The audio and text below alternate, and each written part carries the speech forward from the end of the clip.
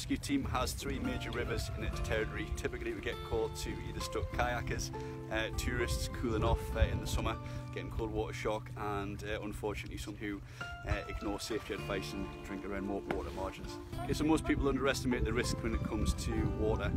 Quite often people on a hot sunny day will think it's nice to cool off in an area of water.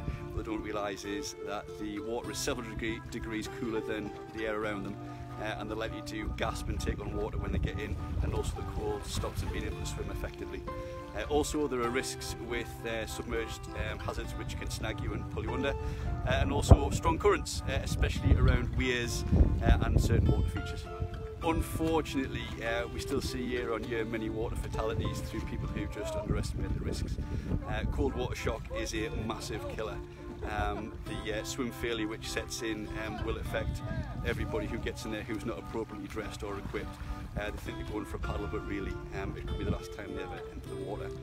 Also underestimating how strong the current can be, and just what's under the water that they can't see.